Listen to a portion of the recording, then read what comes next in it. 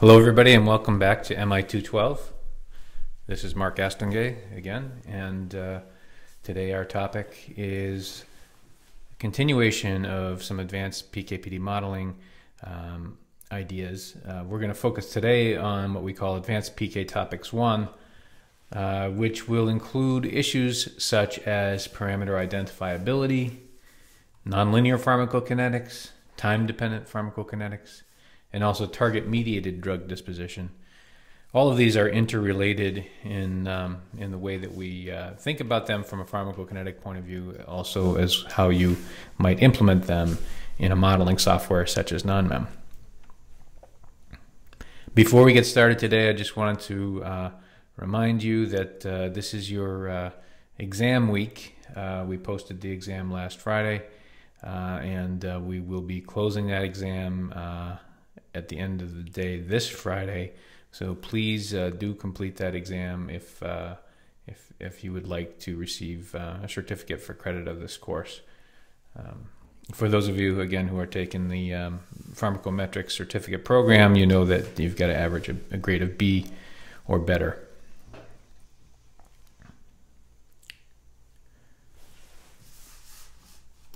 Okay, so let's move on with this current topic. And we'll start by defining parameter identifiability. If you've read some of the background or are familiar with this topic, you'll know that there are different classifications of parameter identifiability. And the two major classes here are a priori identifiability and a posteriori identifiability. And just as the Latin might indicate, one is the prior identifiability, or your identifiability before you conduct the experiment. This is also known as mathematical identifiability. And specifically speaking, it's the unique mathematical identifiability of model parameters. For example, we might ask the question, can unique estimates be obtained for the model parameters given ideal, error-free data from the study design? Assuming the model is correct, of course, and so we're not working with a misspecified model. So under perfect circumstances of experimental design, are the parameters of the model identifiable? So this really has to do with the mathematical construct and is independent of the study design. Now, of course, you could satisfy this requirement, but not meet the requirement for a posteriori identifiability. A posteriori identifiability has to do with the study design. It's not the mathematical requirement, it's the data collection requirement here in the study design. So the sensitivity of parameter estimation to available data. So for example, can the model or parameters be estimated with adequate accuracy and precision given the observed data?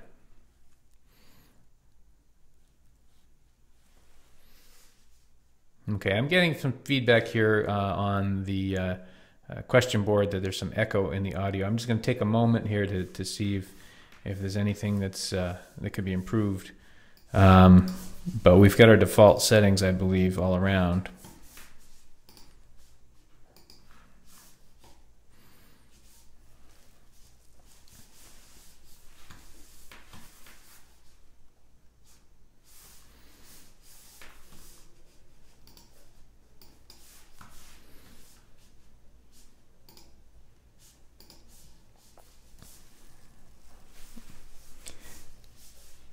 Well, please let us know if you continue to have difficulties with audio. Everything is set up as we typically would do so, and send your questions directly to Joe Hebert, or he'll pick up on the question board. I'm going to continue with the lecture here, and we are also recording as we move along. So if the audio is choppy due to connectivity on your end, potentially, we should not have that problem with the recording. Okay, so getting on with the topics here, we've defined a priori and a posteriori identifiability. Now, of course, these are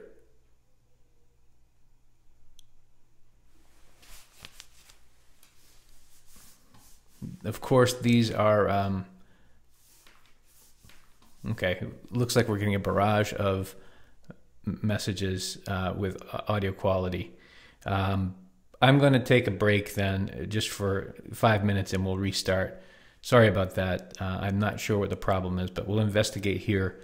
Give me 5 minutes and we'll restart, and hopefully you'll all hear.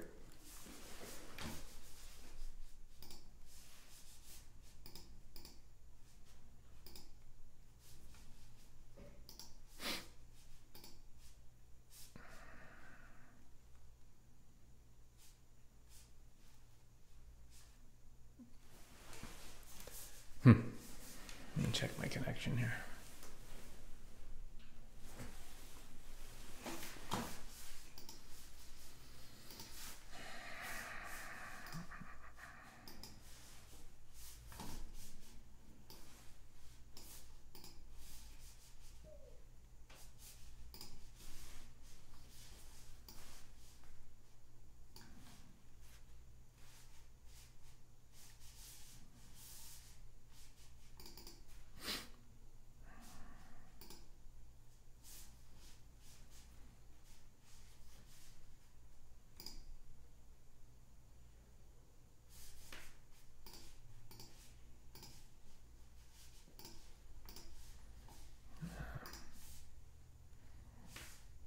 I don't know, we're connected.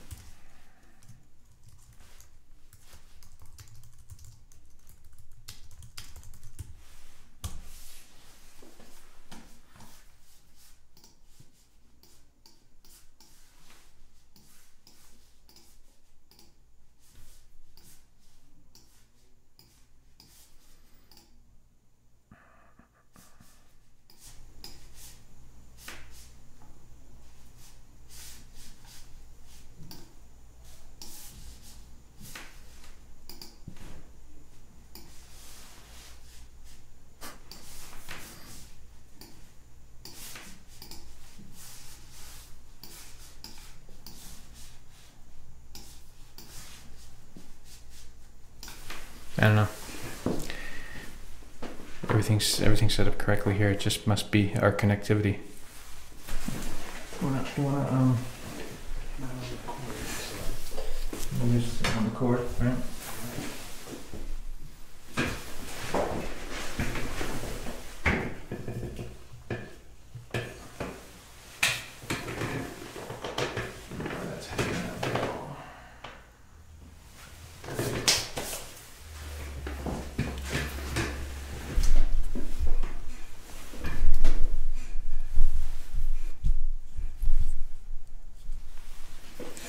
Okay, let's try it again.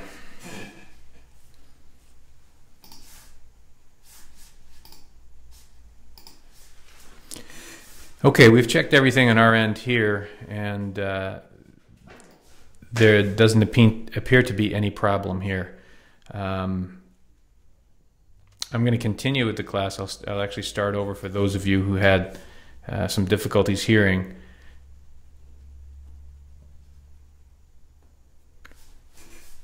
But I really don't have another solution at this point. It may be, it may be something to do with GoToWebinar. We've got to call into their technical support right now to see if there's a problem. So let me back up, and we'll start again from the top.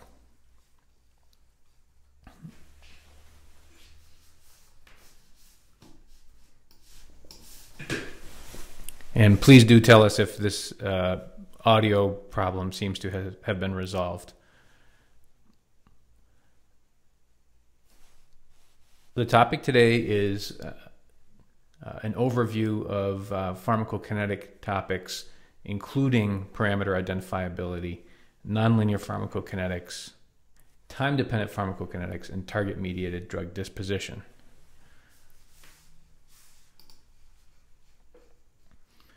We'll tackle the first topic, parameter identifiability, and this is a concept that is divided into two major types of parameter identifiability. Both a priori or a posteriori identifiability have to be considered when applying a model to data sets. The a priori identifiability, as the name would indicate, is something that happens before you even consider the experimental design. It's also known as mathematical identifiability, and is basically some assurance that you have a unique mathematical identifiability of all of the model parameters. Can you obtain unique estimates for the parameters given perfect data? So ideal, error-free data from the study design, assuming the model is correct as well. So you have the best of all worlds there, as long as the experiment is not an issue. A priori identifiability then becomes just a mathematical problem. And we'll see that sometimes if we have a model that's over-parameterized given the sampling design that we have, that identifiability on the a priori sense becomes a problem. But then there's a posteriori identifiability, which is completely dependent upon the study design itself. So you may have a system that is a priori identifiable or mathematically identifiable, but the sensitivity of the parameter estimation to the available data is the problem. Sometimes an experiment is not designed optimally, and the problem ends up with parameter estimation giving an inadequate design, whereas the posed model might be completely identifiable.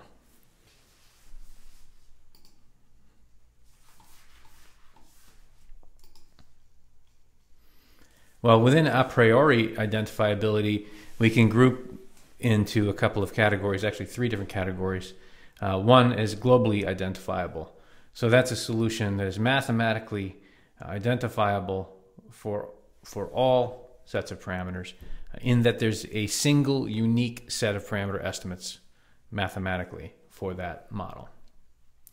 And it's for that model under the particular sampling scenario, the sampling pool that you're observing in the data set. You could have a locally identifiable model, and that's one where the solution to the estimation problem consists of a finite number of sets of parameter values. So you may not have a unique set across all the parameters. There may be some of the parameters that actually have a couple of solutions, but there's a finite number of solutions for the system. And in that case, the analyst is left with the responsibility to decide which set of solutions is most appropriate for their particular purpose. And then you have unidentifiable systems a priori, and those are mathematically unidentifiable, where the solution to the estimation problem consists of an infinite number of sets of parameter values.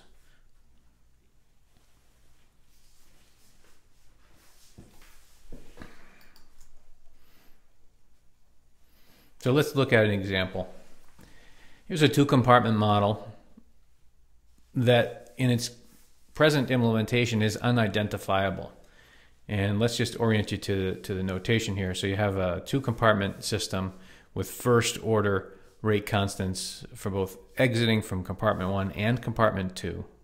So it might be a central and peripheral compartment for a PK system. We also have first-order transfers between the compartments, K12 and K21. Notice that the only place where data are sampled is compartment 1. It's also the same compartment for dosing. So in this system here, there is no unique solution to the parameters because you have exit from both compartment 1 and compartment 2, but you only have sampling from compartment 1. So if you're able to obtain data, observations from compartment 2, this system would now become a priori identifiable. but in the current implementation, it is not identifiable.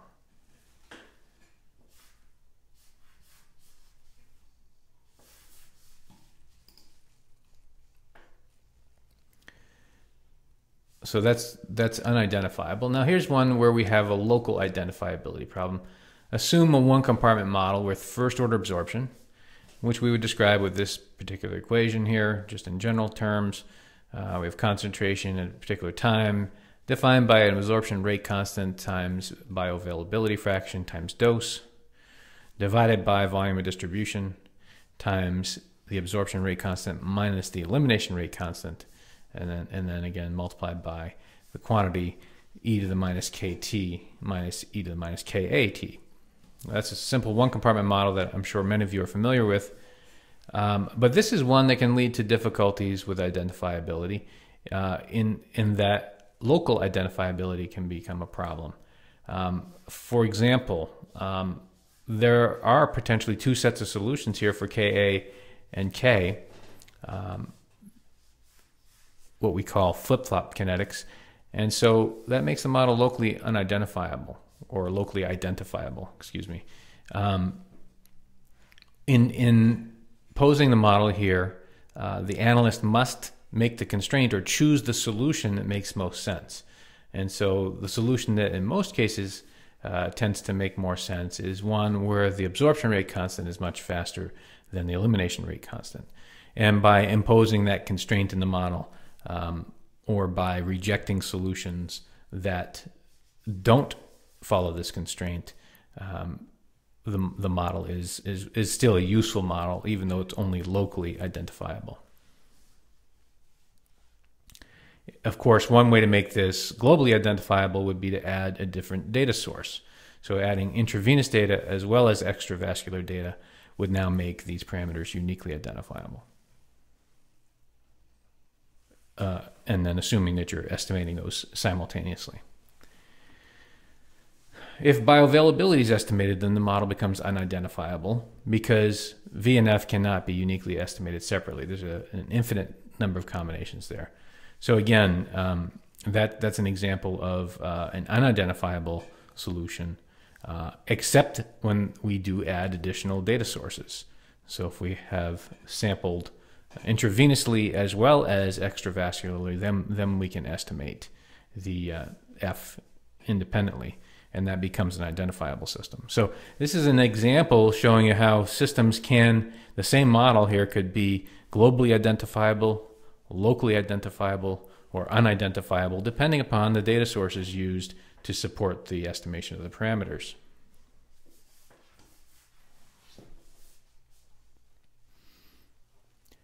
Now we'll think about the a posteriori identifiability issues. And this is really more experimental design related. For example, parameters for a PK model with nonlinear elimination, such as a Michaelis-Menten type model, those are maybe unidentifiable due to an inadequate range of doses investigated.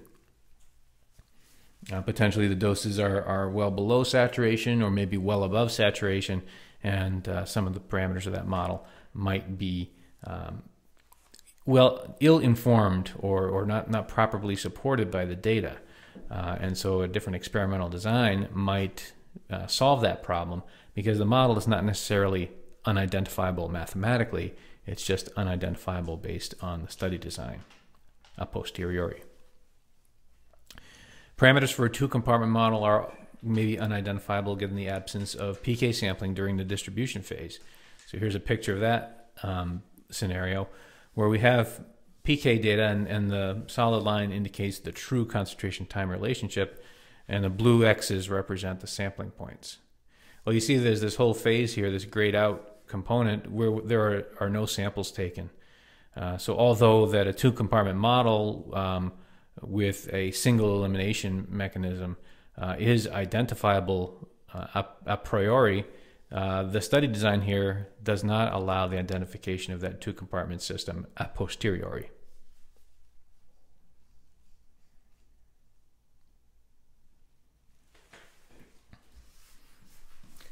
So I've introduced the problem there.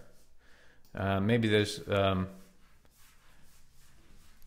some solutions to that, or some strategies you might undertake. So for the a priori identifiability problem, well, one is to explore that through simulation. And remember, we said that a priori identifiability results in a unique set of parameters if it's global, or a finite set of parameters if it's locally identifiable, under a perfect study design. So one way to simulate this is to simulate a very good study design. Simulate extensive data under a given model using the same input-output design as in the study. Okay, and then fit the simulated data with varying initial parameter estimates. Now, if this is a globally identifiable system, you have enough data here, and assuming that the measurement noise is not overwhelmingly large, you should be able to achieve convergence to the same parameter estimates, no matter what your initial parameters were here. Of course, there's always the issue of local minimum in the search, but that's not a symptom of the a priori identifiability. That's another issue. But assuming you've reached the global minimum, the solution for that global minimum should be a unique set of parameters. In the case of the flip-flop model, well, you might have a finite number of solutions. In that particular example, there are 2 solutions to the model. If, for example, though, you run this simulation study and obtain similar objective function values but widely varying final parameter estimates, that may be telling you that you have an infinitely broad range of potential solutions, or a unidentifiable system from an a priori point of view. There's also some mathematical theory to determine identifiability of model parameters. In linear models, it's a little more straightforward, but in nonlinear models like we typically deal with in pharmacokinetics, it's not so straightforward, and there have been some research efforts to develop tools that will allow us to explore the relationships between identifiability of parameters under complex models.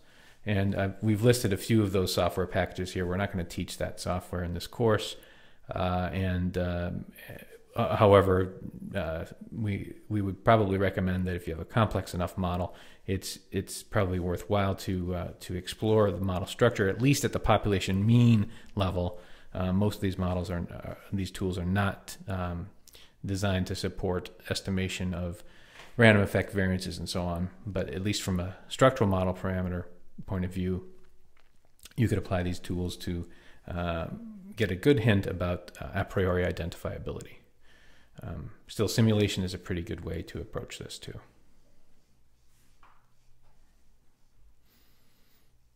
So what are some of the solutions then for a system that is not identifiable?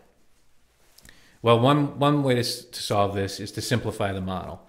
And that might be to simplify the model such that it becomes mathematically identifiable, or maybe to simplify the model so that it accommodates the lack of data in the design, so it's a posteriori identifiable. Of course, the first step in all of this is to make sure that the model is mathematically or a priori identifiable. Another way to solve this is to fix the parameters in question so that that multiple solution or the infinite solution problem from an a priori identifiability context is not an issue. And that's a strategy that we often take into account. We'll talk about that one in more detail next week when we're dealing with parent and metabolite data or plasma urine data. Of course, we don't have to fix the parameters exactly. We can include prior information on some of those unidentifiable parameters using formal inclusion of informative priors in a Bayesian type analysis. Or probably the best solution is to modify the study design, either to improve its performance from a posteriori identifiability, or to make the system mathematically identifiable to begin with.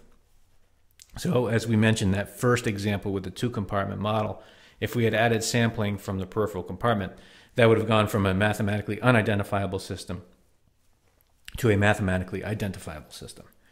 Now, that doesn't mean that that system was also a posteriori identifiable, because depending upon the sampling times and the density of sampling, the parameters may still be poorly defined under that experiment. So in addition to adding a different site to sample from, collecting a sufficient number of samples and informatively timed samples is also important.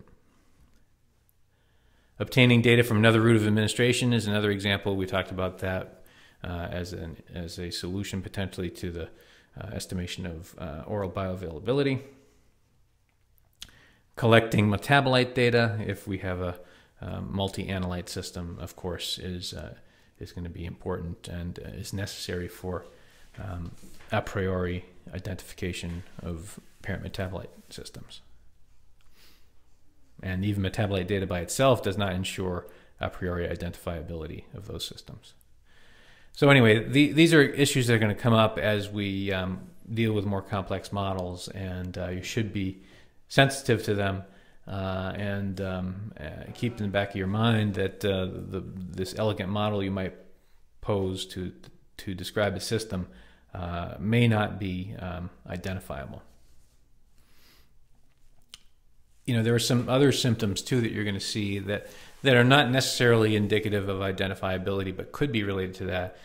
And that would be as we review the monitoring of search during a gradient-based algorithm. You'll see the gradients either flipping to 0 or flip-flopping all over the place to large value, then small value, and so on. That can be indicative of both types of parameter identifiability problems.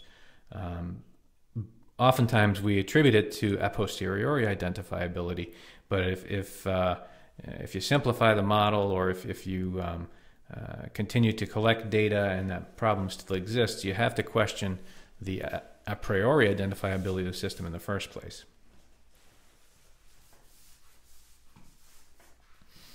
Okay, I'm going to shift gears now and talk about nonlinear PK.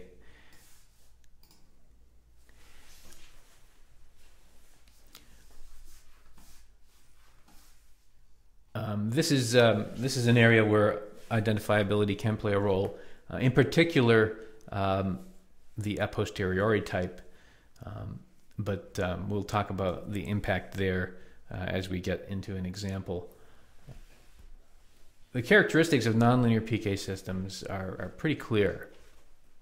Pharmacokinetic parameters such as of linear systems are different than nonlinear. In linear systems, clearance and volume are independent of concentration. They remain constant with respect to dose and time.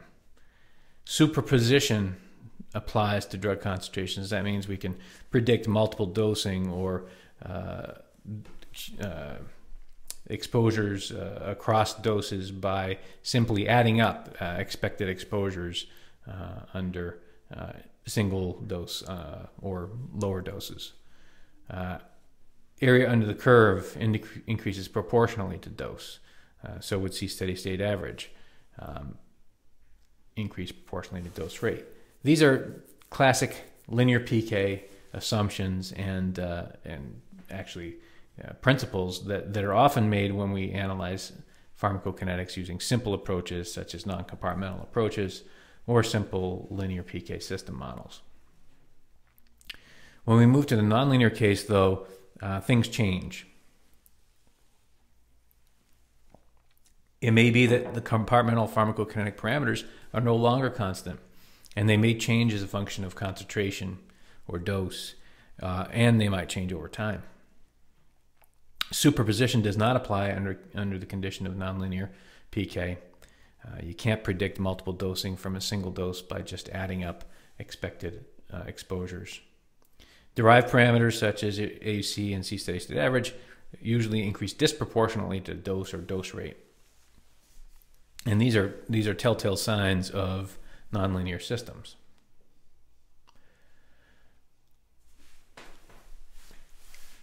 We can think about nonlinearity in terms of dose or concentration versus time, and sometimes these are actually related and caused by the same thing, but there are some different causes. So dose dependency here occurs when PK parameters change with dose or concentration, and typical examples of those are drugs like phenytoin and ethanol.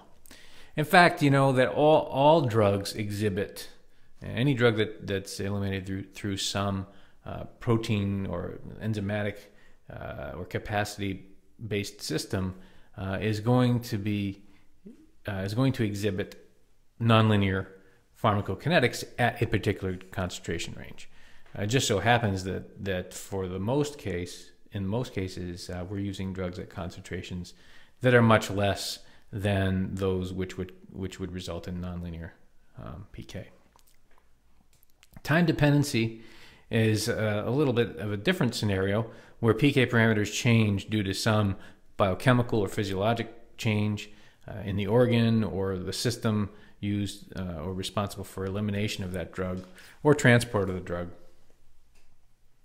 And some examples of that, classic ones include autoinduction of hepatic metabolism, such as that by carbamazepine, maybe diurnal variations in organ function, or drug-induced toxicity to the clearing organ, such as aminoglycoside effects on nephrotoxicity. They inhibit their own metabolism or their own elimination. There's also time-dependent processes that also might exhibit dose dependency, and oftentimes they may appear to be one versus the other. For example, you might have single-dose pharmacokinetics that seem to be linear within a restricted dose range, but then as you go to multiple dosing, it appears to become nonlinear. Well, that could be due to some time dependency or some mechanistic change over time in biochemistry or physiology, or it could just be due to accumulation and concentrations that are now reaching a nonlinear range for whatever the system might be. So it sometimes can be tricky there to determine whether or not it's a true concentration dependence or some true time-dependent non-stationary pharmacokinetic system. So understanding mechanism is pretty important here in order to model these systems correctly. In addition, you have to think about the different components of PK here. So absorption, distribution, metabolism, excretion. They're all potential causes of the nonlinearity. And so some very solid ADME type research, basic research, is important in understanding the potential mechanisms and, of course, in modeling that mechanism. So here's some examples, just a table of different types of nonlinear systems, nonlinear pharmacokinetic systems by different causes, either absorption, distribution, metabolism, or excretion. So for example, riboflavin exhibits saturation in gut wall transport, whereas alpranolol has saturable hepatic first pass metabolism. So on that oral absorption, you might find that. And so again, you know, different sources of data might help you to identify this too. If you have saturable hepatic first pass after oral dosing, you might look at the pharmacokinetics intravenously and help to discern the mechanism that way. Distribution, of course, plasma protein binding can be saturated as well as tissue binding. In the metabolic side, there are all kinds of examples. Capacity limited clearance or autoinduction, we mentioned carbamazepine before. Satural plasma protein binding for drugs that have binding sensitive clearances. Drugs that have high extraction ratios might have pharmacodynamic effects like propranolol, which alters hepatic blood flow and can increase or decrease clearance in that way. Excretion is also, we're talking about renal excretion here, where you have active mechanisms which might be saturable. You might have a drug that changes pH in the urine, thereby changing ionization state of the filtered moiety. So there's all kinds of mechanisms involved here, and this is where some good basic ADME research is helpful in proposing the particular type of modeling strategy.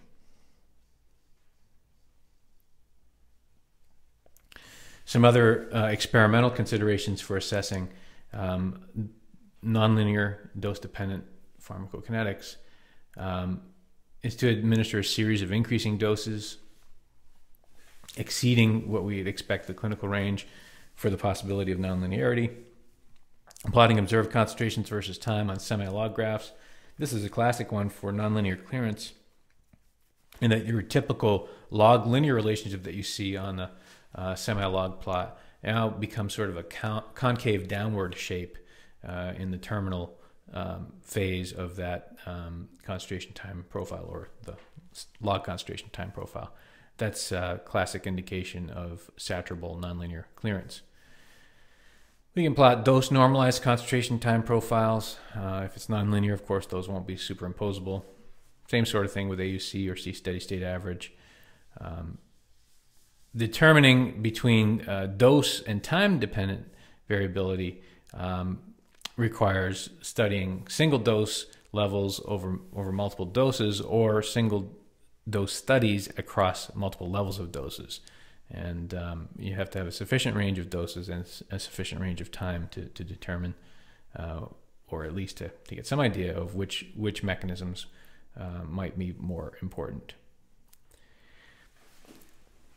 So one of the most important mechanisms of nonlinearity is capacity limited elimination. As I mentioned before, all drugs that have some mechanism mediated by binding of some sort, whether it's binding to an enzyme or a transporter, they all undergo this sort of saturation. It just happens that most drugs are studied or used clinically at ranges of concentration that are well below those that reach saturation. But some don't. Some are used right within this range of nonlinearity.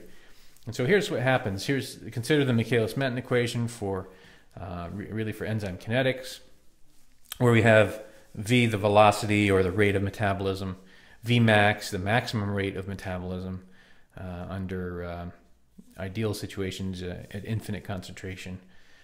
C is, of course, the concentration of the substrate or the drug here. And Km is the concentration at which the rate of metabolism is half of Vmax. Clearance here is related to these by that ratio of the velocity to concentration. Okay, or in other words, Vmax divided by concentration plus Km. Let's see what happens with different scenarios here. So let's look at the different extremes of concentration relative to Km. If you have low concentration of drug, so much lower than Km, which is the case for most drugs in use clinically today, we see that C becomes negligible in the denominator, right? So Km is much larger than concentration. So what ends up happening here is that clearance now becomes constant, Vmax divided by Km. So it's independent of clearance,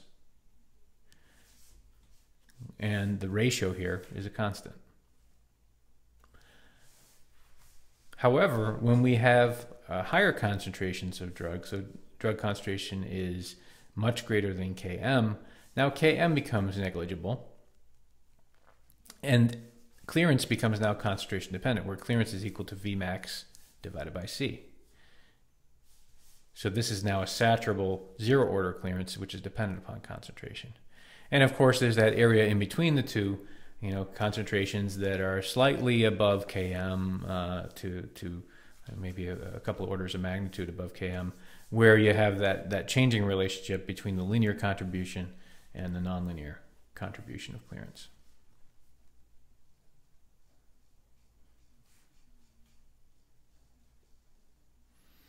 Okay, before we move to implementation, I'm going to answer a few questions about causes of nonlinearity, if there are any.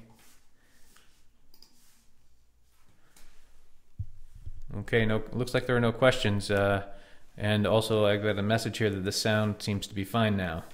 So hopefully that's alleviated. For any of you who had to stop listening, the recordings are not based on the broadcast sound. They're based on internal sound here, so they should not be reflective of the audio problems you were having today.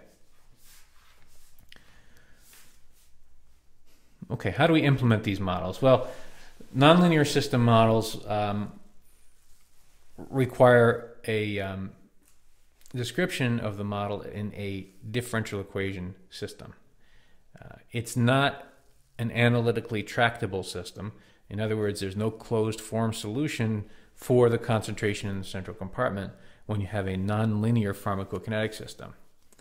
So what we need to do is move to numerical integration of differential equations. In NONMEM, there are some special tools for this. One is Advan10, which is a fixed nonlinear model for a one-compartment IV input with saturable elimination. It's there, hardly ever used. What we usually use are the general differential equation specifications, and those can be found in Advan 6, 8, 9, and 13. And these require specification of some new blocks in the control stream. There's a dollar model block, which defines the number of compartments, the names of the compartments, which ones might be default for dosing and observations, so on. There's a DES block, that's the differential equation specification. That's the most important part of the system because it defines the structural relationship of the observed and predicted variables based on a set of differential equations. We have an option to set the tolerance for that integration interval. We can talk about that in a little more detail. That's available in the dollar subroutine or dollar tol. In general, what we're going to be most concerned about here are specifying the model compartments in dollar model and the differential equations themselves in dollar DES. As is the case with all of the general models, that includes Advan 5 and 7, which are general linear models using a matrix exponential solution, as well as Advan 6, 8, 9, and 13, and Advan 10. Only trans 1 may be used. So in other words, the models are written in terms of microconstants. NMTran does not understand anything except for microconstants for these models. You can certainly reparameterize models in terms of physiologic clearance and volume and intercompartmental clearance, but those have no known meaning to NMTran when you're using these advans. So rather than echo all of the documentation in NONMEM, I'm going to point you to the help, and in fact, we'll go take a look at the help for a few minutes just to identify some of these components of the control stream. So let's go to SIMI, and I've already got one of these control records pulled up here. This is the subroutine specification, and this is where we need to define the name of the library that's going to be used, the Advan and the transroutine. Remember, for the differential equation advans, you have a choice of the different solution types, but you only have one choice for the transroutine, and that's trans 1. There is an option called tol here, and that's what I want to talk about. Tol is a specified variable that defines the number of required digits in the integration step size. So tolerance here is inversely proportional to the integration step size. The larger the tolerance, the smaller the numerical integration step size.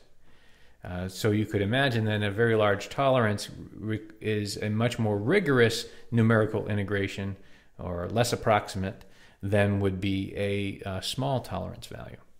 Now the exact number itself, it's hard to translate to the integration step size, but it does have that inverse relationship. So if you have a system that's highly nonlinear or rapidly changing in concentration time relationships over the data collection period, you probably want to use a tol that's a good number, a large enough number. Maybe 7, 8, 12. That might be a good starting point. A default starting point might be 3, and that might be for a very simple system that's not nonlinear. Maybe just a linear PK system that you're using numerical integration for some other reason. But we should be careful in specification of the tolerance because it will impact the numerical solution of that differential equation, which then impacts your prediction model. Another rule of thumb is that tolerance should be much larger than the significant digits you're requesting on the estimation line. So if you're, by default, NONMEM requires stability in the search at 3 significant digits. If that's the case, then you're going to want a tolerance step size that is much larger, 6 or 7 or so. You never want the opposite to happen, where you specify a tolerance of 3, but you ask for significant digits of 4. That's going to lead to difficulty, because now you're asking for more precision in your parameter estimates than you are in the actual numerical integration. And there's some discussion of that on the NM users discussion board, as well as in some of the NONMEM 7 postings lately. A few other things we might want to talk about. We might want to look at the different control streams. Now let's actually look, since we're here, we'll look at $DES. So this is the part of the control stream where we define the differential equation structure. For those of you who are used to writing differential equations, usually you start out by specifying the initial conditions and then the parameters and components that specify the rate of change. Well, in NONMEM, we don't have to write the initial condition part. All we're doing is writing the components that specify the change, the rate of change.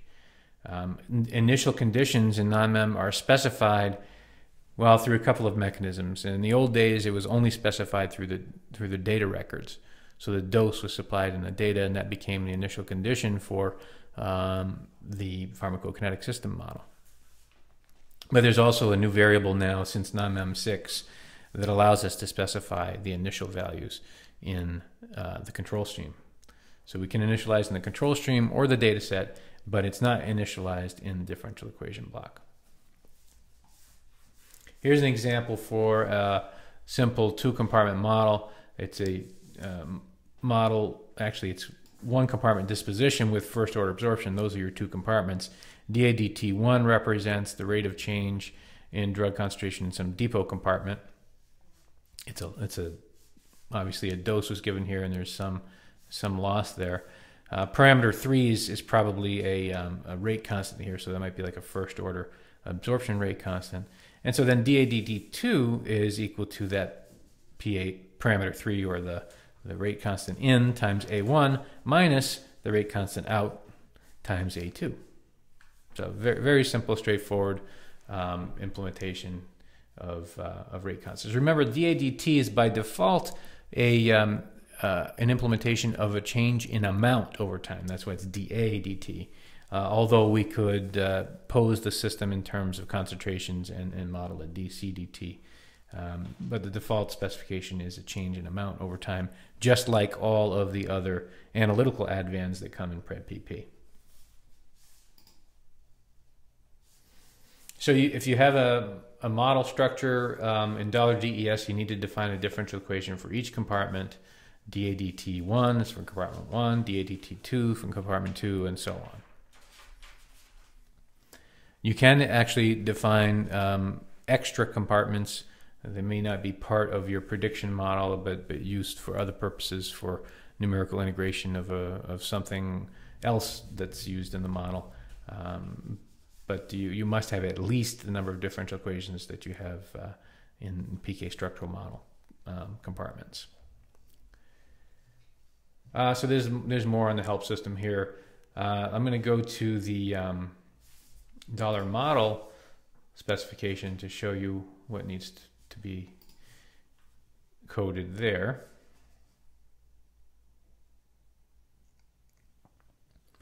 Dollar model is the place where we specify the number of compartments. If we have any equilibrium compartments, that has to do with Advan 9. If we have names of the compartments, particular attributes, and so on. So an example might be something like this. We have number of parameters equals 3, or number of compartments equals 2 in this case. We specify that we name them, and the order in which we name them is the order in which they are numbered. So this first one on the left here is going to be compartment 1. That's the depot. It's default for dose, and it's initially off.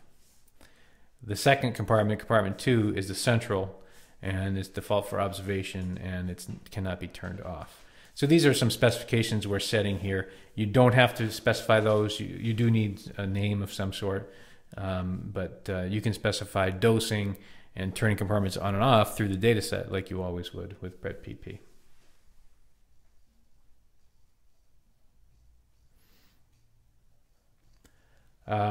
So there's more options here, but the compartment is usually a very simple implementation. Take a look at dollar model for more detail there. Plus, we also have some examples implemented.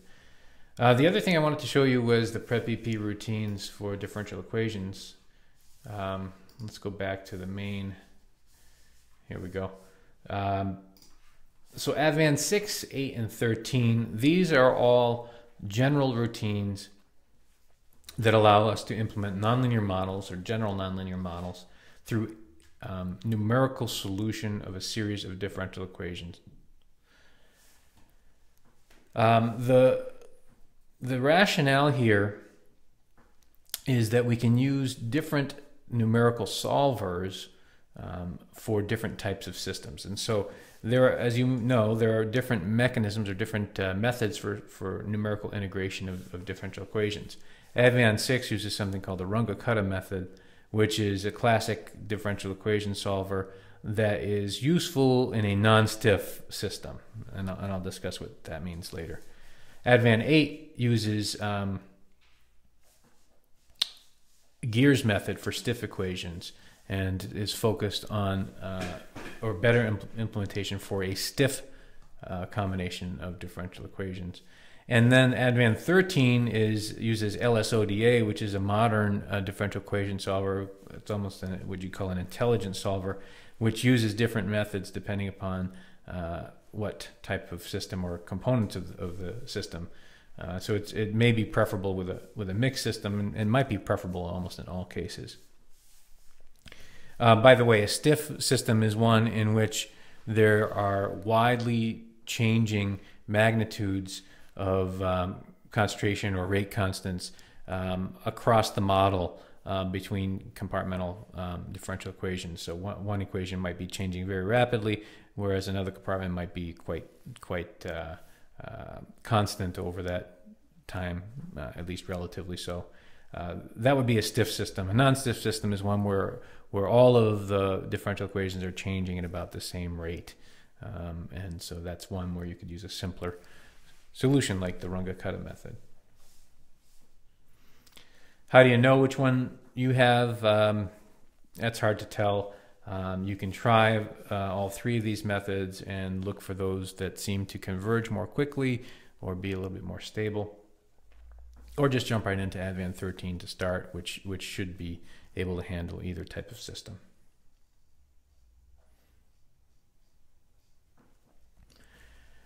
Review the other basic PK parameters or additional PK parameters. They're the same thing that we can do with all other compartmental models in PRED-PP. So the scale, the bioavailability fraction, input rates or duration of input, lag times, that's all there too. It's just the way that the system model is solved is different.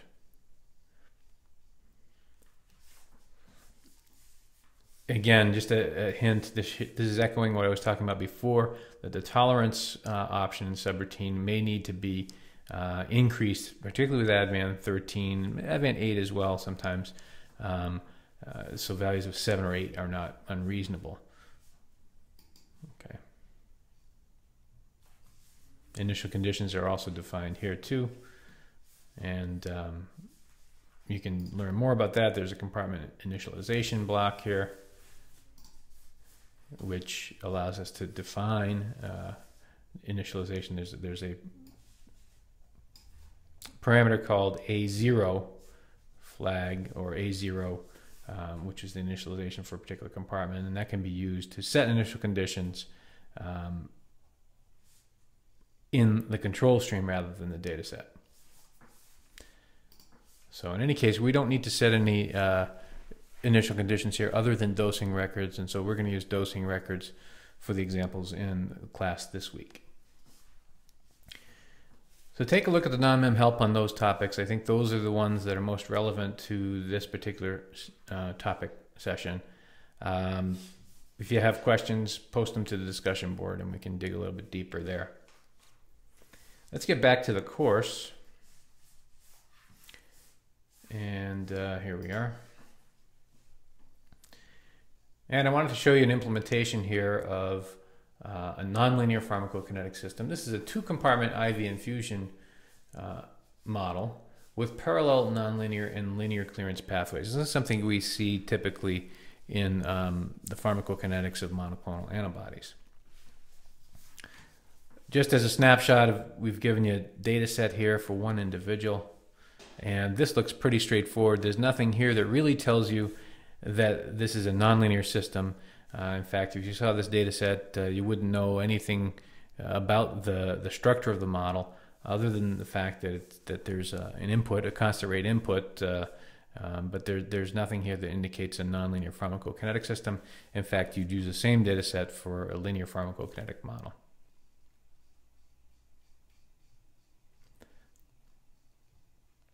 Things get a little different in the control stream. So we're going to model now a nonlinear system with two mechanisms of elimination. The subroutine we're using is Advan 6. Trans 1 is the default, and tolerance equals 8. So the tolerance is bumped up a bit here on Advan 6, and that's usually through trial and error. It's possible that you could also entertain a different solver here. But we're going to go pretty simple here with Advan 6. The model has 10 parameters in the model, 2 compartments, and the compartments are called central and peripheral. And it just so happens the central is the default for observation and it's the default for dosing. But if you use the CMT item in the dataset, you can override those. We specify a PK block, and the only thing we're doing here is defining the parameters. So this is going to be a model that has both a Vmax Km type elimination and a linear clearance. So first we define the Vmax, which is equal to some typical value scaled by weight with some allometric relationship or a power model. And so the individual Vmax is that typical value with an exponentiated eta. There's a Km estimated. The Km is just estimated at the population level here. And that's often the case. It's very difficult to estimate individually the Vmax Km. Although it is a mathematically identifiable system, a posteriori identifiability of those individual random effects is sometimes quite difficult unless you have exquisite data within subjects, so a large range of concentrations within each subject.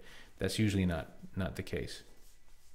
So what we might need to do is simplify the model and drop the inter-individual random effect on Km.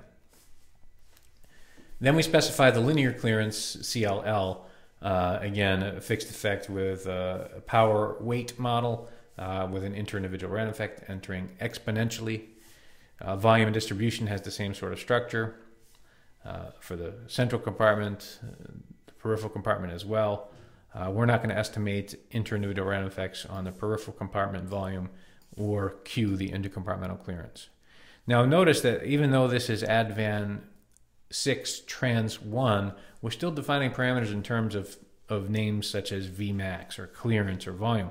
Well, recall that NONMEM doesn't understand any of these things, and we'd have to map those back to the model somehow. That's going to be done in the differential equation block. We also identify the scaling factor here. Scale S1 is equal to V1. That just tells us that the observations are in compartment 1, and it's an IV system. That makes sense. And so that the scale for that amount in compartment 1 is equal to the volume. In the differential equation block, we're going to define first the concentrations of the two compartments. And this is one approach here where we want to look at a concentration time change. And so C1 is going to be equal to the amount in compartment 1, and this is standard notation here. We can capture the amount in any compartment by just specifying A parentheses and then the number of the compartment. So A1 divided by V1 is the concentration in compartment 1, and similarly for compartment 2. dA dt1 now is the rate of change of the concentration, we're gonna use this in terms of concentration in compartment 1 as a function of time. And so if we recall now, since we have a multi-component elimination here, we have a saturable component and a linear component, often seen with monoclonal antibodies, where you have that target-mediated saturable piece and also the more linear mechanisms of elimination from the RES type systems. We have a Vmax times concentration divided by Km plus concentration. Of course, that's negative because we're eliminating from the central compartment. And then we have another elimination or negative term here, which is the linear clearance. And then we also have elimination, not elimination, but distribution to the peripheral compartment. That's Q times C1. And then we also have the return from the peripheral compartment. That's the only thing that's being added to this system, is return back from the peripheral. That's Q times C2. The peripheral compartment is simply the flux from the central coming in, or minus the exit from the peripheral. So that's the specification of this model. Is a 2-compartment disposition with a dual mechanism of elimination. That's a differential equation block. The rest of the model here, dollar error, dollar estimation tables, that's all going to be the same as you're used to. Okay, you'll find this example here in the examples which are posted in a zip file under ADV PK1, Advanced PK1, examples nonlinear clearance. And there's an R script to run this, as well as a control stream.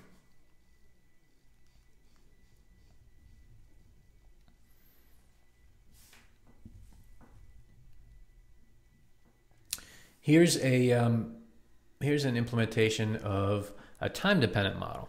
So this is a 1-compartment IV infusion with auto-induction of clearance. The data set here, again, nothing here to tell you that this is a time-dependent pharmacokinetic system. We have the usual columns, the comment, the ID, time, amount. There's an infusion rate and a bunch of observations over time, and an event ID column. Same sort of data set you could use for a linear time stationary type system. But now we go to the NMTran code, and we'll see how this implementation is done in a differential equation block. So subroutine again, advan 6, trans 1, tolerance 5. Again, remember this is sometimes requires some iteration where you might need to increase the tolerance. Of course, the higher the tolerance, the longer your run times are going to be, because you're decreasing that integration step size. So there's a balance there between some adequate precision of the numerical integration versus the amount of time it will take your model to run. Number of parameters, four basic parameters here. There's only one compartment, and the compartment is called 1. It's default for dose and default for observation. PK block defines our 4 required parameters. So we have this thing called baseline clearance, or CLBS, again with a fixed effect and an inter-individual random effect. We have a maximum clearance, this is the maximum induced level of clearance, CL max, not to be confused with a Vmax. And this is just a new set point in this time-dependent model. There's an induction half-life, or reciprocal rate constant, or inversely proportional to the rate constant. And we also have a volume of distribution. This model is one that assumes an exponential infusion type relationship between the baseline clearance and the maximum clearance, where the clearance asymptotes to a maximum because of the induction of whatever elimination system here. So, for example, just a model similar to this for carbamazepine autoinduction, where induction of enzymatic capacity reaches some maximum over time. So how do we code up that time-dependent PK? This is another place where DES is really handy, because it's the only place in NONMEM where we can get access to a continuous variable called time. And it's not the time that's in the data set. It's a different value. It's this thing called T here. So clearance is equal to some baseline clearance, right, plus some maximum gain here, the difference between max and baseline. So that's sort of the maximum offset you can get over time at an infinite time. And we're going to be modeling that here using this exponential infusion type relationship here, 1 minus e to the kt minus kt here, or in other words, minus log of 2 divided by half-life times time. But look at time here. Time is t. T is a variable that is only available in the DES block. It is a measure or a more something that's closer to continuous time. It's a measure of the integration step cycle time. So it's much more finite in its interval than might be time in your data set. Time in the data set usually is just recorded at times where events are occurring. Something like a dose or an observation, or maybe you stick in an event ID 2 and have an other event, but those are, you know, big steps usually in time between those things. Time t here, the integration time, is practically continuous time, and is a more appropriate way to model time-dependent processes in a pharmacokinetic system. So then we define that time-dependent clearance. We also define concentration as the ratio of the amount in compartment 1 to the volume.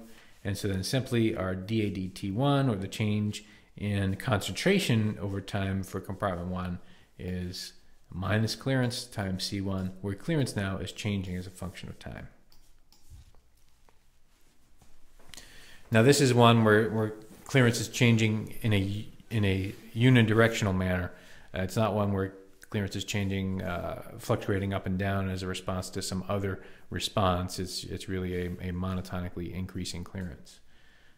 But we could propose other types of functions for clearance changing over time as well, using that similar strategy of some numerical expression here with t as the integration time or continuous time. Okay, this is a good time to pause for questions because next we're going to talk about target-mediated drug disposition. Let me scroll through the question box.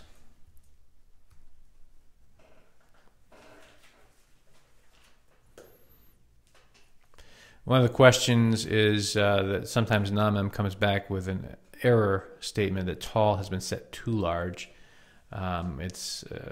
Sometimes you're requiring too much, and it's not necessarily that it's too large, but it may be too large for some of the other constants in the integration cycle. Yeah, so sometimes you can lower it, or maybe you need to change the integration method.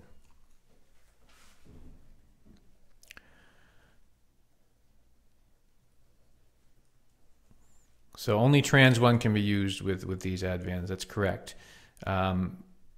If you would like to know what the other trans routines are, just please look at the NONMEM help files.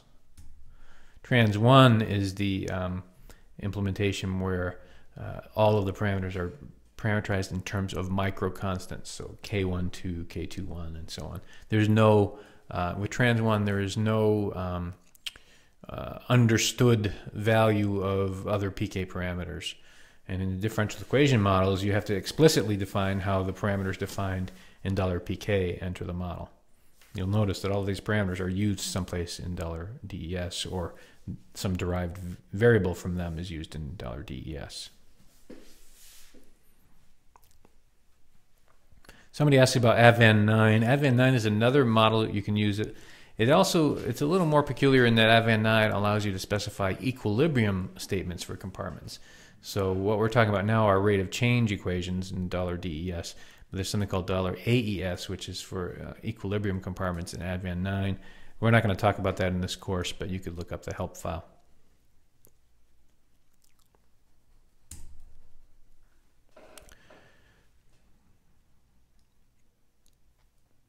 Yeah, so more questions about setting initial conditions. We can set the initial conditions in the data set, and we use the bioavailability fraction. But there's another way around that, and that's to use, as I pointed out before, that A0 parameter, which allows us to specify the initial values for any compartment in the system through the control stream.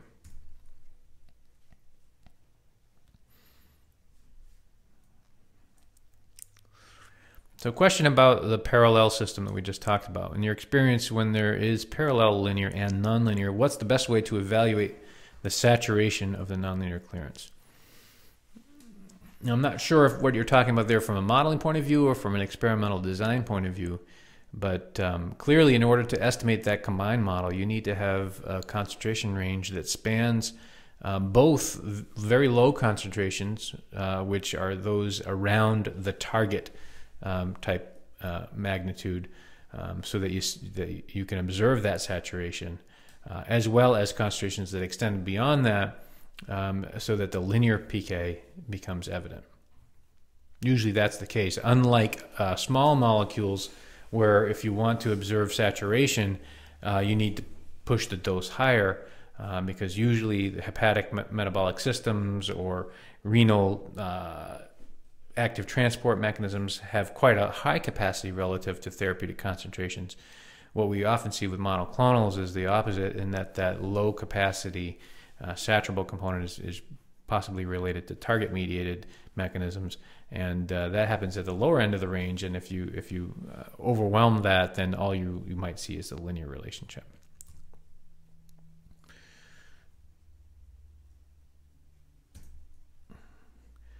Okay, still don't understand the T in $DES. Is it different from time in the data set? Yes, it is definitely different from time. Time in the data set is a user supplied item. You know, it's essential in the model here, and it's a required data item, but it's supplied by the user at whatever interval the user wants to define it or collect it. So you could collect time, you know, once every hour. You could collect time once a day or once a year. Doesn't matter as long as it's associated with the observation. But when you have these larger gaps between observations with time, that's a big step size. It's a big change. And so if we want to make a PK parameter change as a function of time, if we use time in the data set, we end up with these large step type functions, where time, you know, for example, if clearance was a function of time and we've only collected time once a month, what we're essentially saying is that clearance is constant at the current time all the way back to a month before, where it was some other value. And at that point, it might have changed all the way back to the prior month. So in a period of 2 months, clearance is only taken on 2 different values. Whereas if we use T, which is a continuous implementation of time, we'd see an essentially continuously changing clearance over time over that 2-month period. So time in the data set is really an ordered categorical variable, whereas time in differential equation block is a continuous measure of time. Okay, a few more questions.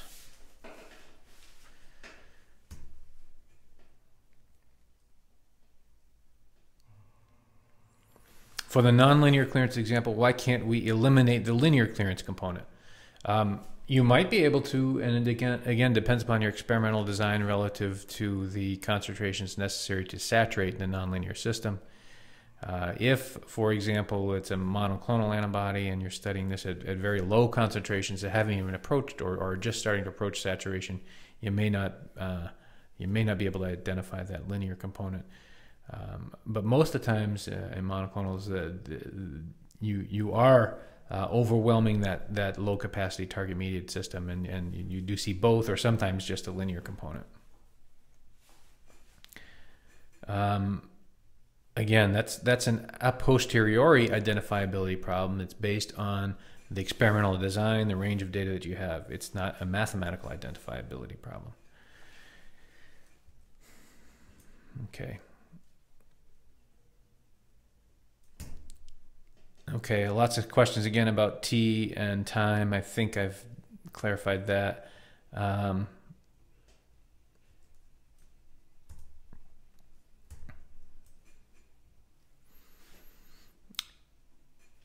Yeah, so somebody just summarized it here, that the time ranges from 0 basically, or your first record in time, to the maximum record in time with as the student here puts it, with just tiny step size. And that's right, with a nearly continuous step size. Okay. Good questions. Let's shift gears to the next topic.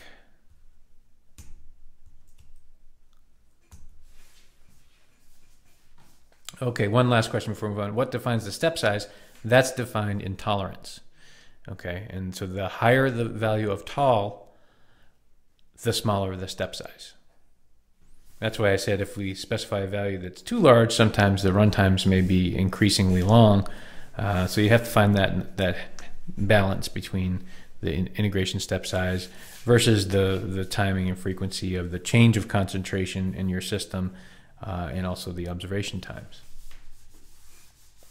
It's really a trial and error process. There's not a there's no magic formula to determine what tall should be, but if you understand what it's doing, then you can get an idea of which way it's trending and to try some different values.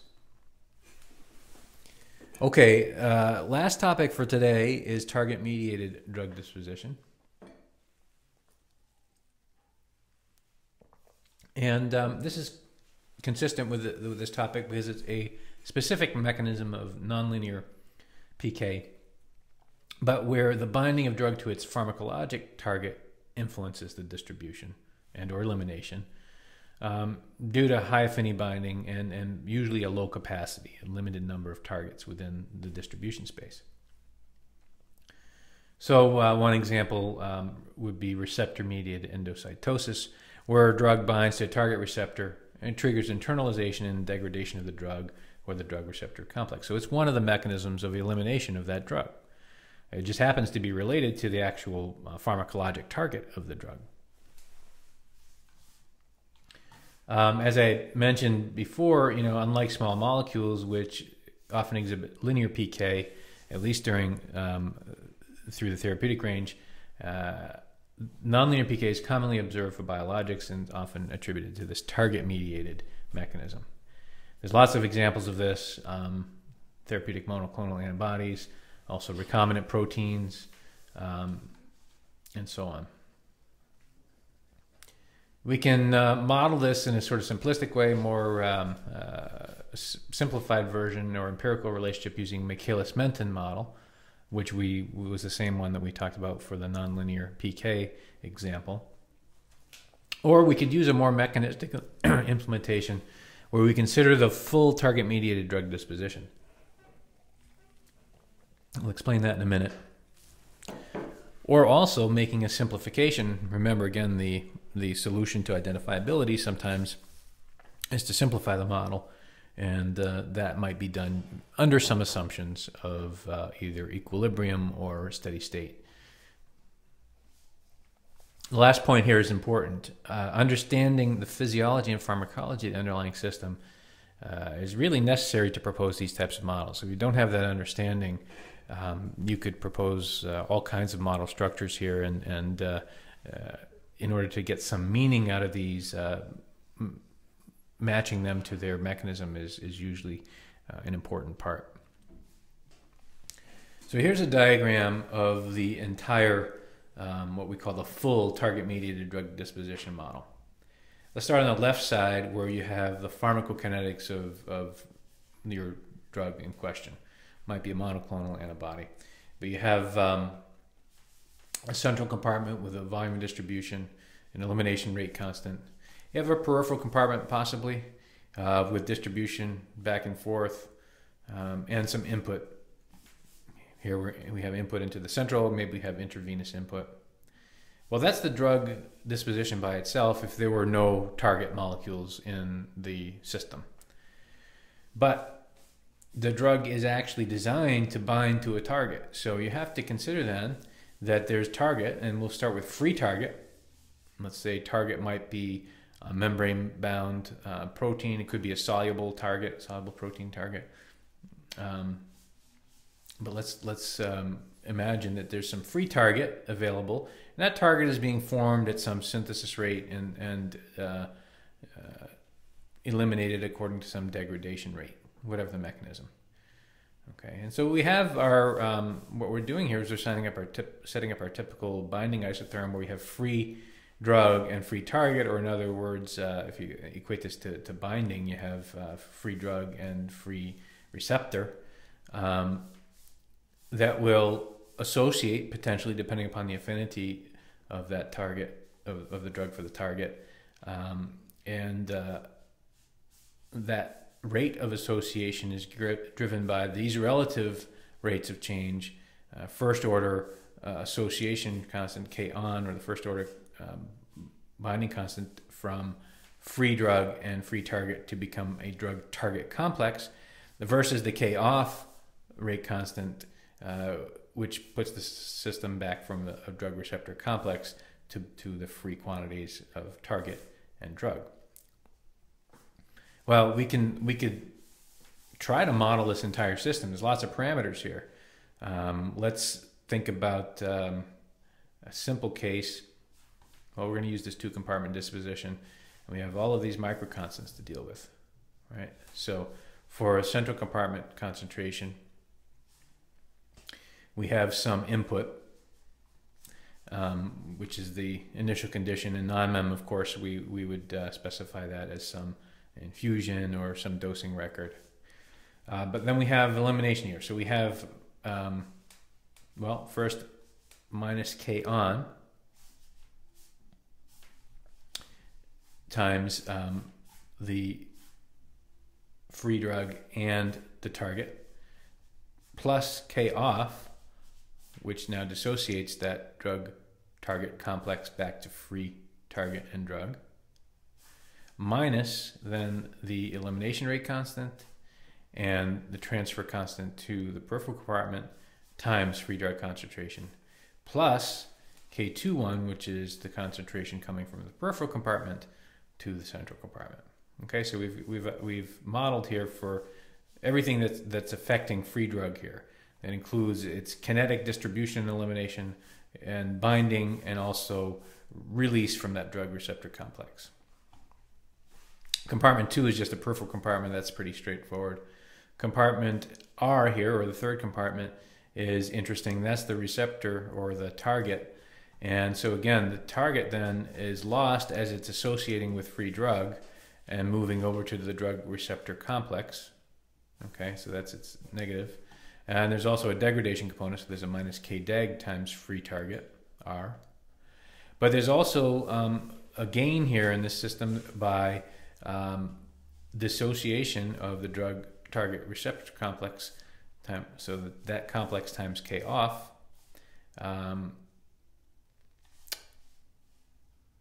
And also an input through K sin, which might be a zero order constant rate formation of that target.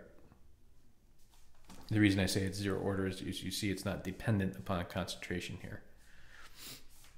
And then we also have the elimination, or the time course for the drug receptor or the drug target complex, and that's influenced by K on and the concentration of free drug and free target, minus K off times that drug receptor complex, and again minus K internalization potentially, or whatever mechanism for elimination of that drug receptor complex times the concentration of the complex. So if you could imagine all of these mechanisms happening and specifying the model this way, it's pretty straightforward. It makes sense. But there are a lot of parameters here. Just a few caveats about the units and so on. I'll let you read those later, but they're pretty straightforward. Note that all rate constants are first order except for K sin, so I pointed that out. And K on, which is a second order, that's a good point to bring up here. K on is a second order rate constant in that you have now two quantities being multiplied together here, concentration of free drug and concentration of free target times K on. That's a second order rate constant. So some assumptions in this model: that the drug target binding is a one-to-one interaction with only one type of drug target complex formed. Now you could, if you knew that it was a bivalent type interaction, you could potentially adjust for that too. We also assume that drug target binding occurs only in the central compartment. We're driving that relationship off of the central compartment drug concentration. This is the only target that drug binds to. That complex is eliminated with no recycling. So the drug target elimination pathway, what we call K-int, that internalization, leads to destruction of both drug and target. And that the target production and degradation rates are independent of drug target and drug target complex concentrations. You see here, none of these relationships are saturable. Okay. A posteriori identifiability of this model can be problematic, as you could assume, given all of those rate constants to estimate. And what we're saying there can be problematic when we're only observing, for example, plasma concentration of drug, or maybe concentration of total drug receptor complex. It's difficult to identify these different systems. So in those cases, we might make simplifications of the model. Or we might try to capture more data. So to make this identifiable, we might want to be able to capture the quantities in all of these compartments. That's very difficult to do analytically, and it's rare that we have all of those types of data. But if we could observe free concentration, free target, and complex, peripheral compartment we don't really need to observe here, then that makes this system identifiable.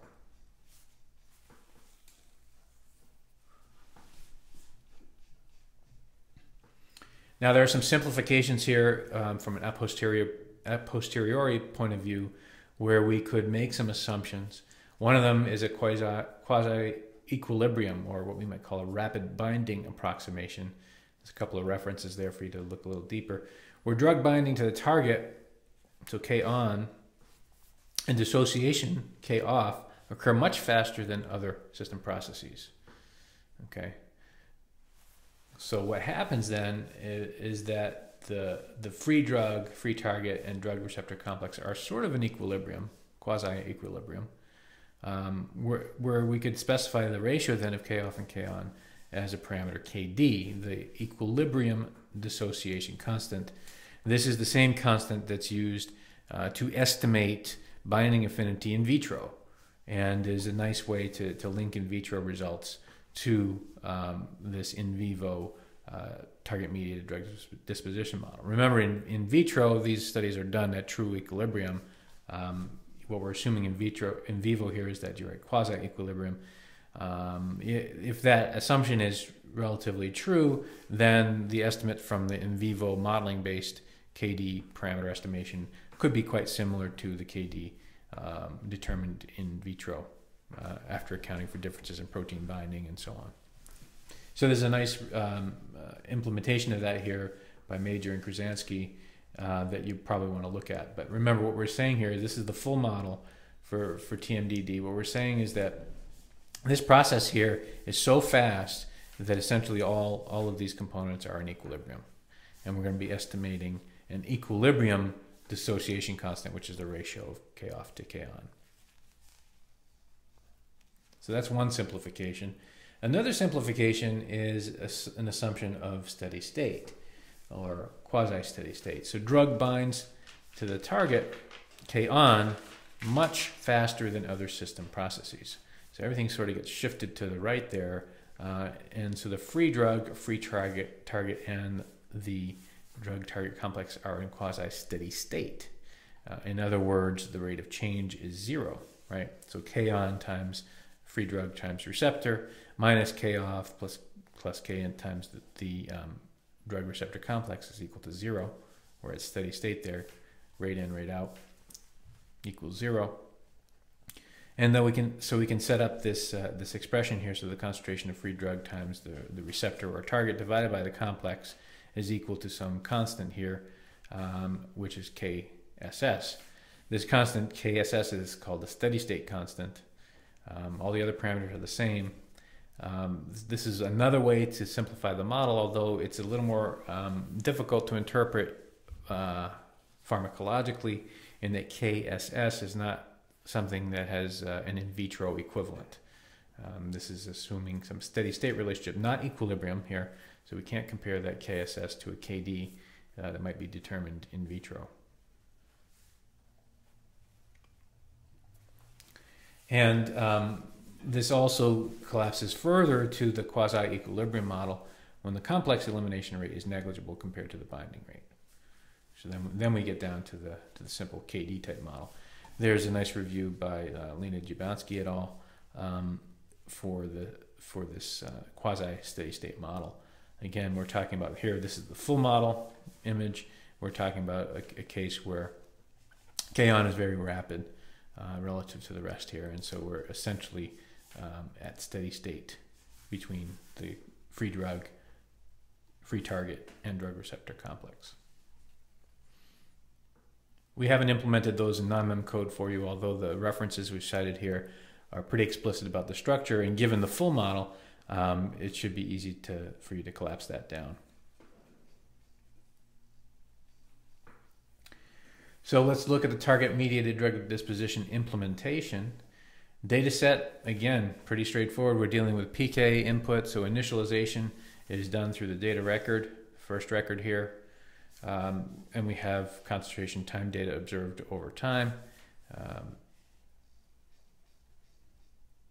In the control stream, we're going to use, again, Advan 6, Trans 1, and Tolerance 4, where we have 4 different compartments. We have the central compartment, we have the target or receptor, we have the drug target complex, and the peripheral compartment for PK purposes.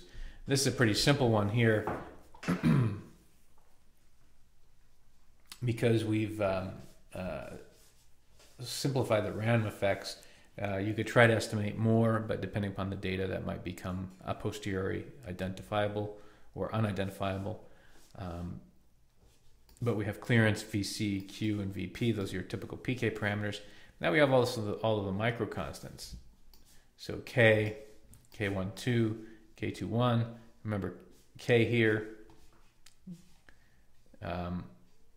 is the elimination rate constant in the PK system. K12 is the transfer to the peripheral. K21 is peripheral back to the central. But then we need to specify the rest of the PK parameters in the target mediated component of the model. So we specify what we call the baseline. Your base is, we'll have to check on that. Base K-int, that's the internalization, so that's the elimination of the drug receptor complex. K-deg is the elimination of free drug. K-on is the formation of the complex. K-off is the dissociation of the complex. K-syn, IC base is the baseline observation of the free target. And this is one where we're going to initialize the initial conditions, because free target is not 0 at time 0. There's some endogenous level. So this is an example of initializing that in the control stream, where we say that now the K-syn, which is the 0 order input, is equal to the base times K-deg, or in other words, that base equals the ratio of K-syn to K-deg, right? And so we're going to specify then that the initial conditions for compartment 2, A_0 for compartment 2, is equal to this estimated parameter base. So that's a baseline value for free target concentration. This is the same way you would initialize any sort of system model that has a non-zero value at time 0. Then we specify the different compartment rate of change. Again, just follow the rate constants above, minus K times A1 minus K on times A2. So those are the loss components. And actually K on is actually a second order rate constant because it's A2 times A1. Remember, A2 is the target and A1 is the drug. And then we have feeding back from the receptor complex, K off times that value, adjusted for volume here, minus K12 times A1, so that's transfer to the peripheral, and this is return from the peripheral. Then we have DADD2, which is the rate of change for the free target. We have K-syn, which is a zero order input, and then K-deg times the concentration in that compartment, or the concentration of free drug, minus then the association to the drug receptor complex, plus what's coming off of that drug receptor complex. DADT3 now is the drug receptor complex. So we have that second order constant K on times receptor or target times drug concentration divided by volume. And then we have K off times K int plus K int. Those are both exits or losses from the drug receptor complex compartment times the concentration in the drug receptor complex. DADT4 then is just the peripheral PK compartment. That's pretty straightforward. We can capture predictions in any compartment here. We can capture the concentration in compartment 1 or the drug compartment as My. That's equal to A1 divided by Vc, and then we can specify some residual error model. So in this case here, the way the error block is written, we've only got observations from one compartment, and that's the central compartment for free drug. Under this sort of a sampling scenario, it's not realistic to expect you're going to be able to estimate all of these parameters. You can try, but the ability to estimate that uniquely is going to be highly dependent upon the data structure. And in fact, most of the reviews I've seen about identifiability of these systems suggest that you should have sampling from all three pools, or some way to determine values or amounts in all three pools.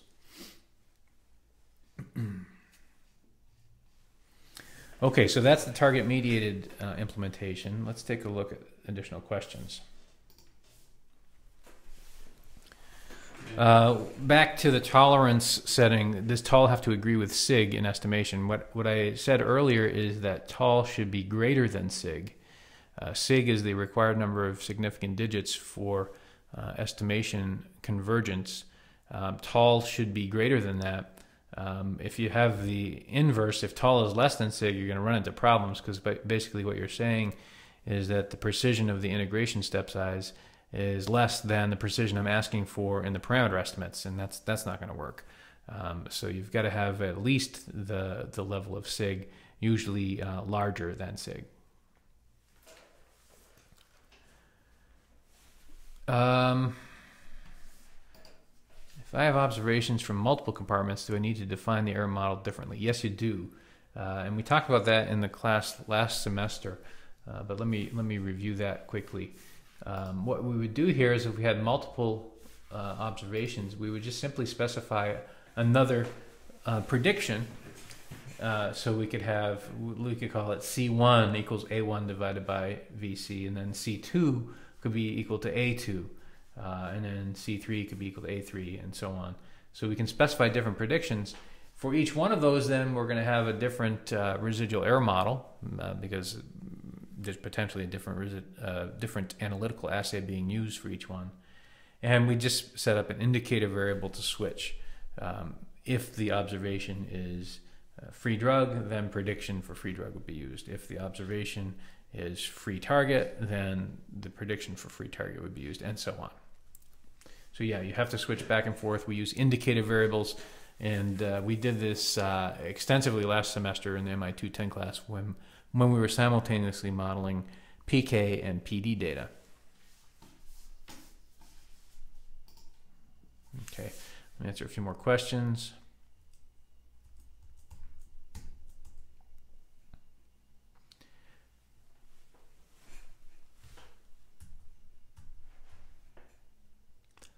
Understanding the concept may be helpful to determine which model to use.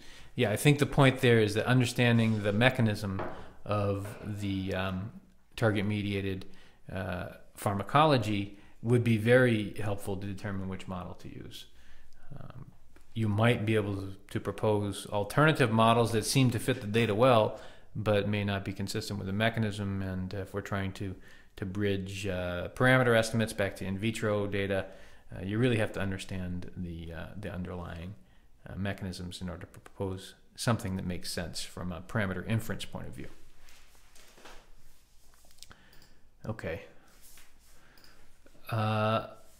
If you have more questions, go ahead and type them in. For now, I'm going to define your homework.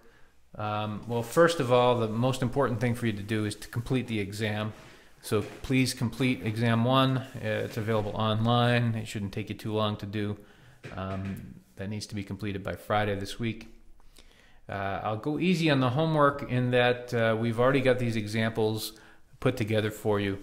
I'd like you to just run them as is, and then maybe try a different integration method for one of the models. Okay, so all of them are implemented with Advan 6 now, I believe. Try Advan 13 or Advan 8 and see what happens. We can run through that during the lab as well. I'll keep it light then on the homework so that you have time to complete the exam. There's also a paper to read. I post a citation on that on your course site. It's a paper describing parent-metabolite and urine data modeled simultaneously and some of the issues with parameter identifiability, really focused on the application of evaluating these snapshot phenotypic markers, but it was also used to illustrate that parent-metabolite and urine data type modeling. And then please do read the study guide questions, think about these, and maybe sketch out a few answers.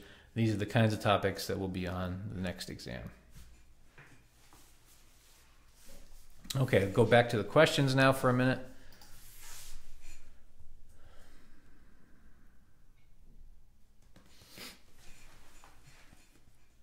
Okay, so somebody's asking about the residual error model.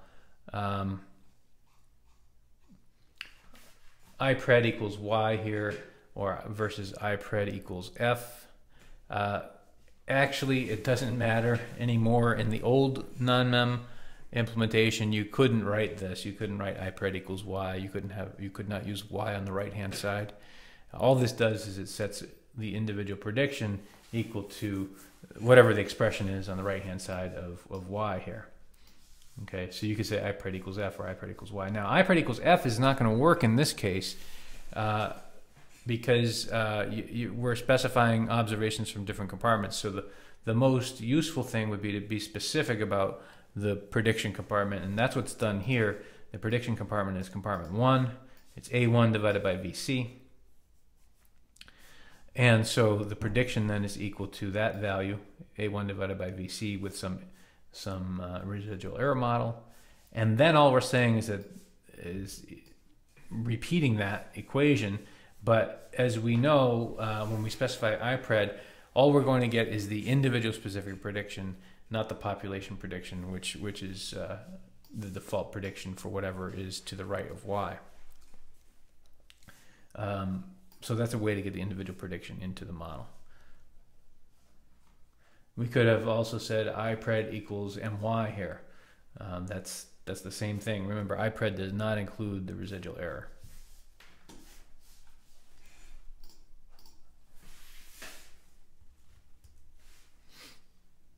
Okay, one more question about linear and nonlinear clearance. Let me see.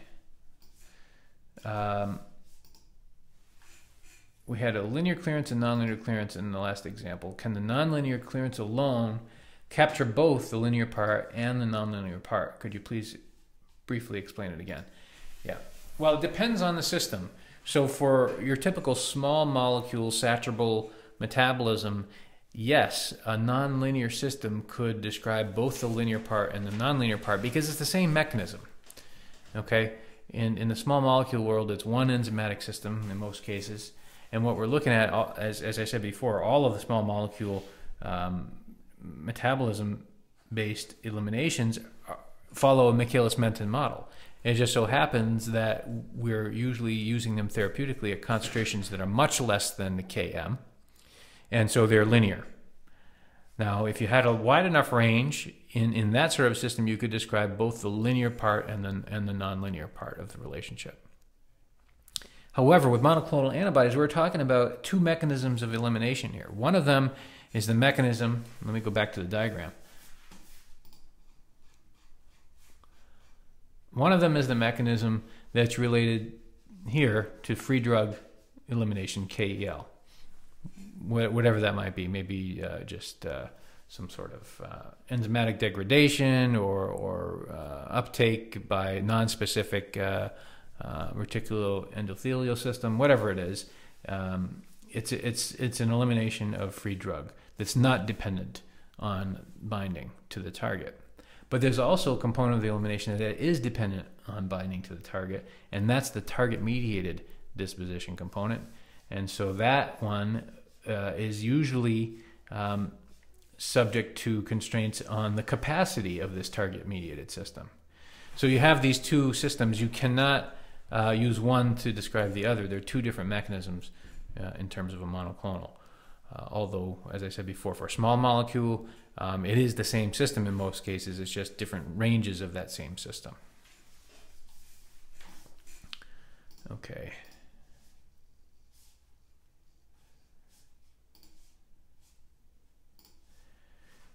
In DADT1, why do we multiply by VC? That's because we're just converting back to amounts.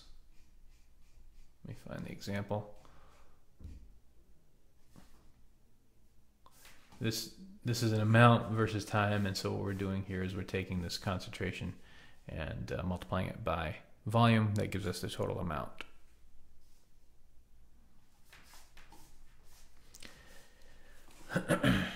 Okay, well, we're almost at the end of class here. I apologize for the audio problems initially. Hopefully that will, I know that will not be reflected in the recording. And hopefully those of you who missed will be able to listen to the recording. If there are questions, if some of this was not clear, please do post questions to the discussion board. We will review these particular examples in the hands-on lab on Friday. You know your homework assignment for the week. So please give it a try, and we'll continue learning about this on Friday. If there are no more questions, I think I'm going to sign off now, and I'll talk to you on Friday. Thanks for your attention.